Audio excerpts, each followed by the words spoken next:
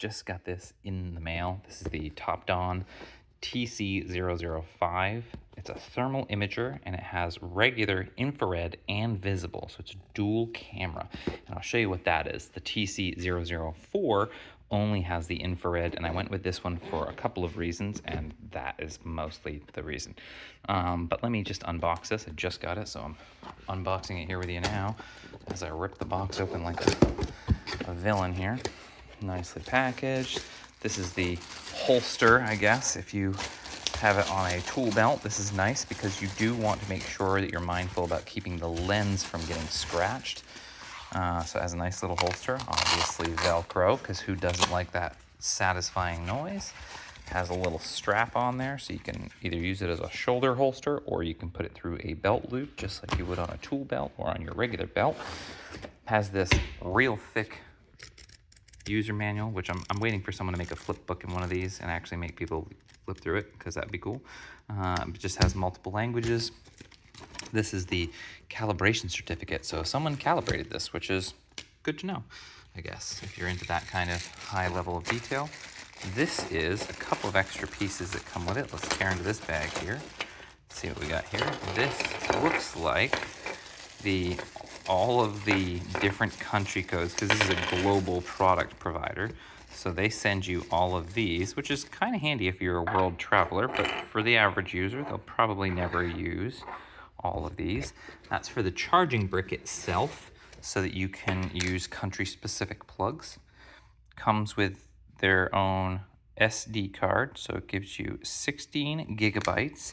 This is a USB-C to standard USB, and that's helpful because it is a USB-C device. And actually, that's one of the really cool features about this tool, is that it actually has the ability to screen share. So you can actually, similar to if you have a Samsung phone and you're using DeX or something where you export the image from the device to another device. So it's basically like the Thunderbolt port for all you Macintosh users, I suppose. And then these, you can see how those go in there. This just has those teeth that kind of go into those little locking spots. So let's put it in at the rotated angle that it's asking for. And then once it's in there, it clicks. Now I'm in a mirror. Look at that. That's a little charge brick. So this is actually kind of handy because if you're ever traveling, you could take this with you overseas, and this turns a USB charger into any international plug. So it's actually super handy. So if you ever were going to somewhere overseas, that would be helpful. Really nice packaging for the foam end of it. And here is the camera itself. Super simple handheld camera. This is meant for one-hand action. It still has the screen film protector on there. And I won't tear that off because I'm running one-handed here. And this is it loading up. And you'll see this is me unboxing it. Like I said, I just opened it. So you get to see the speed of how this does this. It's initializing the system, and you can see immediately it's already in, I'll pick my language. Let's say English. Oh, good grief. I don't know the year. 2024. I believe today is June, so that's the 6th month. And I believe today is the 20th, but 21st. I actually swiped down on my phone to see the date, and that actually dismissed the video recording, so that was annoying. And the hour, so it's 5:52. This is in what would be known as military time here in the US, or time for the rest of the world who uses clocks. So you just add 12 if you're not familiar with that. Let's call it 53, so it sets the time, and bam, look at that. So you can see the green dot and the red dot as I move into an area. Those are picking the hot and cold point on those surfaces. So this is just showing me how heat, or the infrared, is bouncing off of those surfaces. And you can actually see that is a super clear image. I'm going to zoom right into that so you can see how clear that is. But man, that is a beautiful image. Now let's try something that would probably be a little bit hotter. Let's get into this electrical panel and see what we got. Whoa, look at that. There's some heat happening over there. So that lets me know I probably should be looking at that side of the panel. Something's going on over there compared to the rest of the panel.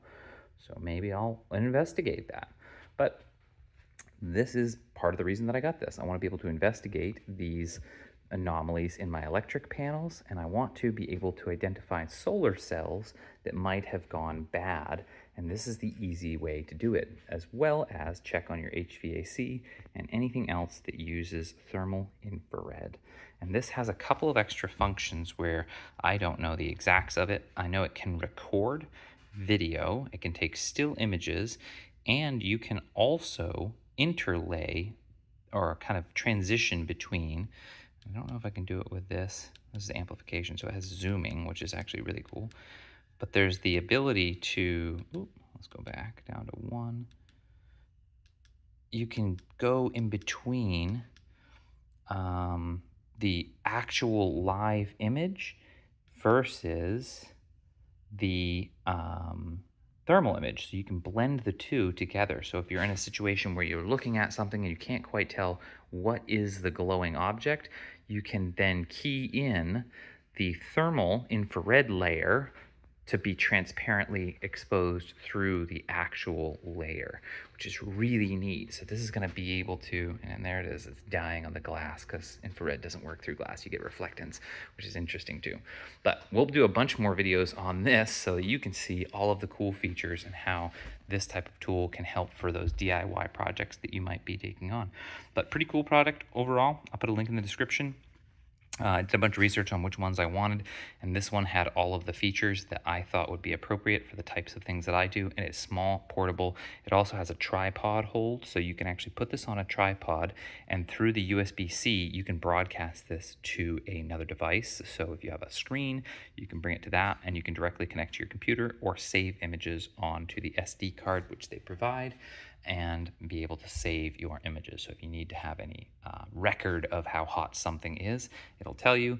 And in current mode, it is picking the green point, which is that green X on the screen there, which is showing you the coldest. And there's a red X up in that upper left corner there. It's hopping all around, and that is the hottest object that it sees. So it's always telling you what those are, and then the temperature on max and min are those two temperatures. It's currently set to Celsius, but you can set it to Fahrenheit, obviously. Which I will, and I'll go over some of those features in a later video, and I'll be using it so you'll get to see what it's all about. But that's it, Topdon TC005. Just because I'm playing with it here, you can choose the different modes, so you can fuse the two images, so it's a real live image with thermal overlaid, and that's kind of cool. It looks really three-dimensional in that case, which is really interesting compared to the flatter version of what IR looks like. You can also go to PIP, which is picture-in-picture. So you'll see the exterior helps you guide and be aware of what you're looking at before it pans into this. And then you can see the thermal readings around that center square, or rectangle, I guess, to show you what you're looking at. Then there's a mix. So this is the two kind of superimposed. This is just visible. So this is just a regular camera. Look at that. You could take pictures if you wanted. And then this is the alignment, so you can adjust the two together, and this is just infrared. So it's a really cool setup of the way you can dynamically pick the way that you're seeing the image.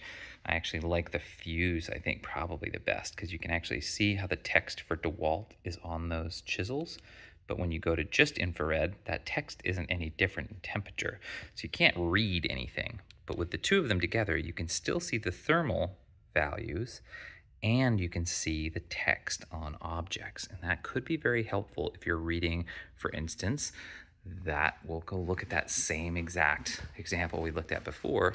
So now you can actually see the fuses that are hot on that side. You can actually see which ones those are, and if I hold that white point over it, it's telling me what that reading is on that center point.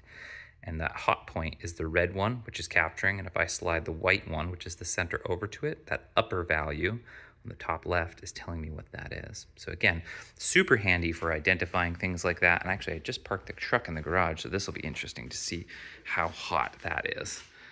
Wild to see. The doors of the truck are completely ice cold, but these front panels are blazing hot. This is way hotter than that electric panel. We go up to the hood and let's see how hot that gets.